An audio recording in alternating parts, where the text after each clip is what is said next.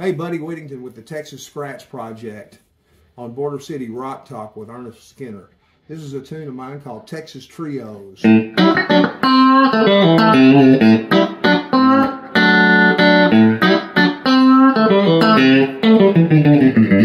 Texas Trios, man, they've been rocking from the get-go.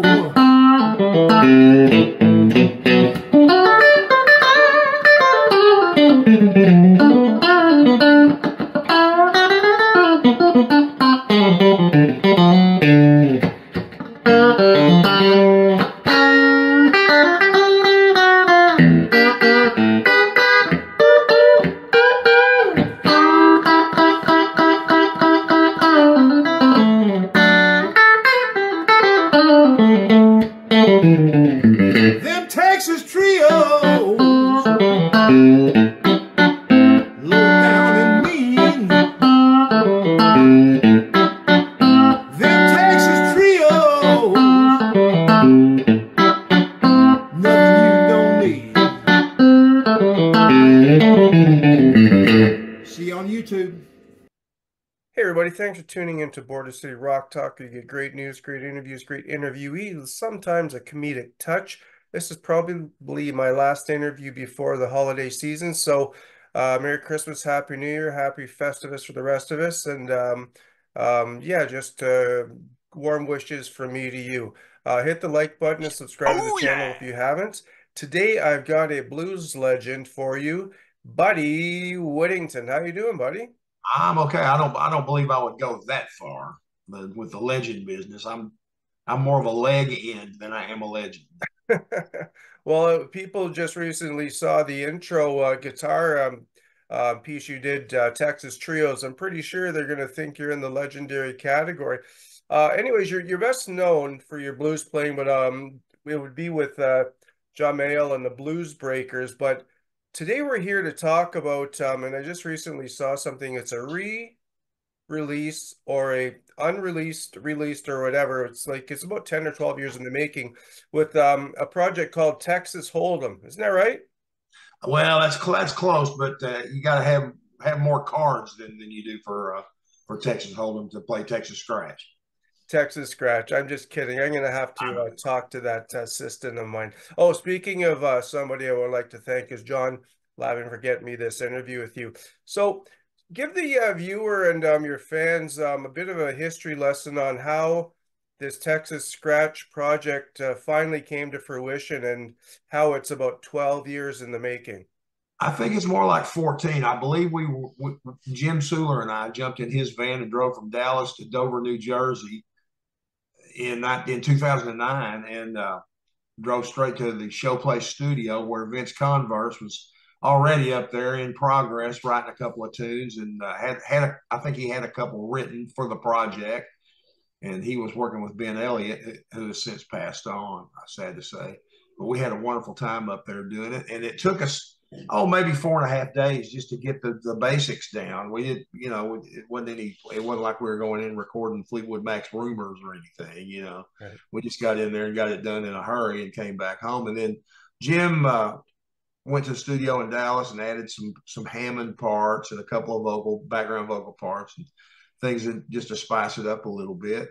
But it wound up, the first label that we were on with it wound up not doing anything with it for, like you say, 14 years. And it seemed like every time we get word, okay, the record's coming out, let's get ready for it. We're going to go out and play some gigs, and, and then, it'll be coming out next September. Well, it'll be coming out in January, and nothing really ever happened with it until Quarto Valley purchased the album and put it out. And they've really done, I must say, what I haven't had a whole lot of, dealings with record companies, but Quarto Valley has done a wonderful job of getting the word out about it, which we're really happy about.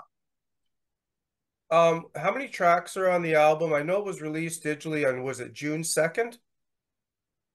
I don't know. I really don't know. I was thinking that I was thinking it was September that it was actually released. Maybe that was a CD. but I'm not sure when it came out. And actually, without having to go look on the album, I don't know how many tracks are on there either.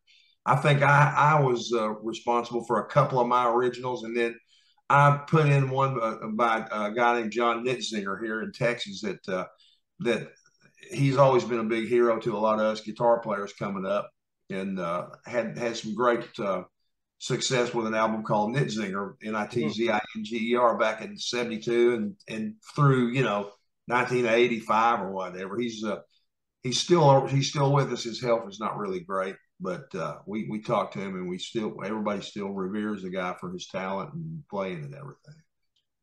Give the viewers that are tuning in here a bit of overview of who's in the band and how, let's say, George Thorogood and the Destroyers fit into the picture. Well, Jim SUHLER and Jeff Simon both have been playing with George Thorogood for. Jim's been in there, I think, 30 years, I think, or something like that, 25 or 30. And Jeff Simon, the drummer, has been in there since the beginning, which was way back in the 70s, and is still with them. They still tour quite a lot. And like I say, this album just took place, or the recording of took place during their time off. And I think I just got my walking papers from the BLUESBREAKERS because John decided to revamp everything and start over, with another round of musicians. But it worked out real good because the timing was good. If we would have just got the album out in time, but we're happy with it now because we know we're with a good company, and it's a lot's being done with it. Right. I have heard a few songs other than Texas Trios, and it's a very good album. So you're saying 3 of the members are with the Destroyers? Well, just Jeff and Jim and Nathaniel, the bass player. I met him when he was playing with Kim Simmons and Savoy Brown, and back when he was with them for a while. Now Kim and Nathaniel have both passed on, so we're going to have to be creative and getting Jim and I have played a couple of gigs with it already, with the Texas Scratch stuff already. We haven't been able to do it with Vince yet because he lives in Denver and we're in the DFW area. And we're planning on doing that as soon as we can, get everybody together and get somebody to get some dates together for us. Right. What I was kind of getting at, buddy, was if you had 2/5 of the band or 3/5, I would say, you know what? It could be Texas Buddy and the Destroyers. I don't know how well that would go over. No, I love Texas Scratch. That's a great name. And actually, I love the album cover. That's I'm pretty sure there's a few guys out there that have the Texas State outline as a guitar. Do you guys actually have one of those, or is that? No, I don't have one. It seems like Ray Wiley Hubbard used to have one like that. And there's a few Telecasters around that have been, messed with and sawed out and everything. When somebody took a bandsaw to a Telecaster and tried to make Texas out of it. It's a great idea, but it's not unique. I think it's been done. Now, when you're playing your guitar, I see that your guitar, you're not one of those pretentious kind of a commercial guy's got to have a pretty guitar. You have a rough and cut guitar. It's got chips all over it, which is awesome. It's raw. What kind of guitar is that? The one you saw, I think, would probably be my 63 Strat. It was a 63 Fender Stratocaster to start with, but it's become kind of like Johnny Cash's Cadillac because I've made repairs on it as I wear the pieces out. Like I've had a neck.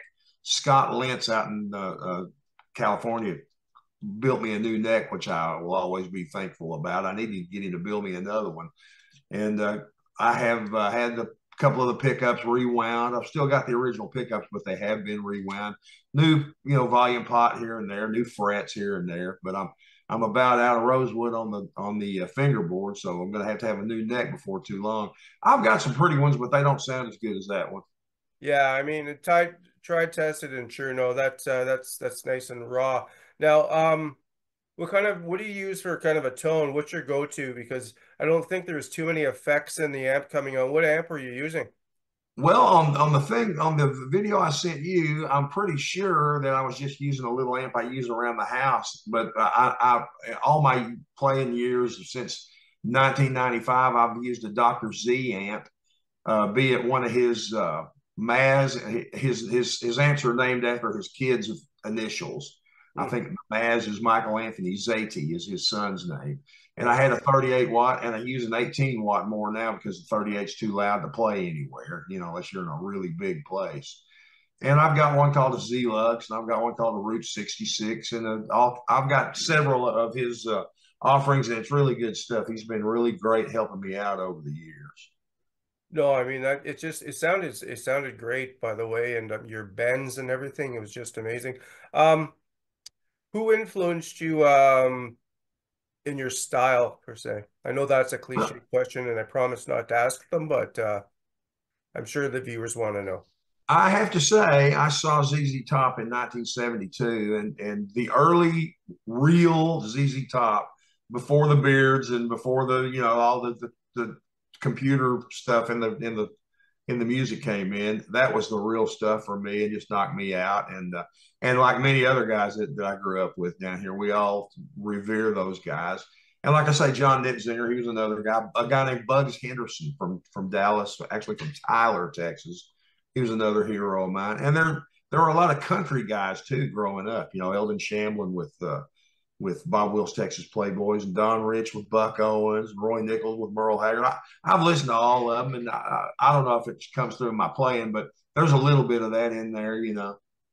As Adrian Vandenberg told me once, every guitar player he listened to growing up kind of left a mark. Yeah, it's true.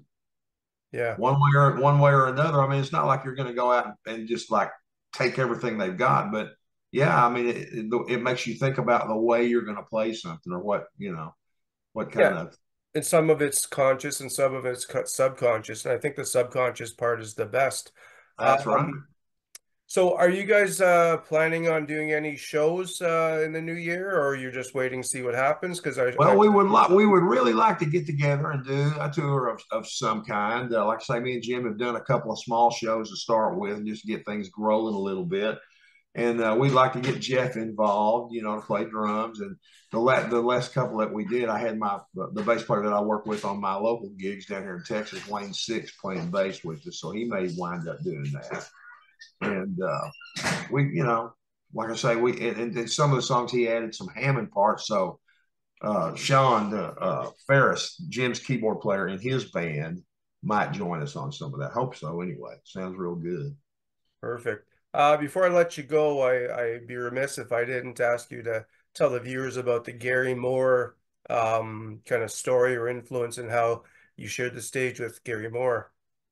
Well, he became a friend of all the BLUESBREAKERS and John Mayall, because when we toured the UK a couple of times a year usually.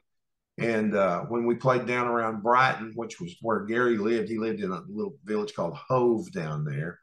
And he would always come see us at the Brighton Dome when we played down there, and sit in with us.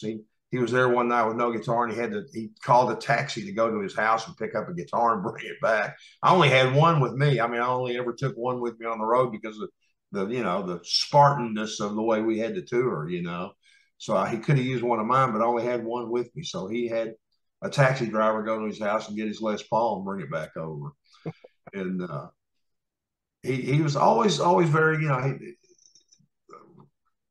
pleasant guy to deal with, and asked me to get a trio together and come out, like maybe not quite a Texas trio, but we had a trio, and went out and were the opener on his next to the last UK tour. And we did a string of dates across the UK, and had a great time. He got me up on stage with his band, and I got to play with a lot of people, and for a lot of people that I probably wouldn't have had a chance to otherwise.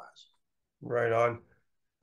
Before I let you go, well, I'm going to let everybody know right now that just check in the description box. I'll leave links to where you can purchase the album, Texas Scratch, and I'll even leave a link there with, I think I saw the YouTube video with Gary Moore playing with Buddy here. Favorite Canadian band or artist, Buddy, do you have one? I used to listen to Triumph a little bit. Triumph is big these days. I'm getting a lot of people telling me that, actually. Yeah, Rick Emmett for sure. Yeah, you know, they got a lot of airplay here when they're. Well, that's where they broke. Oh, really? Yeah, actually, it's a funny. Well, it's not a funny story. It's a unique story. they got their big break. There's a certain radio station, I don't know if it was in Houston or Dallas, that would play you know, harder rock from bands that weren't necessarily signed, and they actually got their break because this radio personality kept playing Triumph music over and over, because I don't know where he heard it from, but that's where Triumph actually got their big break, was in How Texas. about that? Probably Redbeard on Q102 or It was LaBella and Q something, so it wouldn't be, I wouldn't doubt it. Yeah.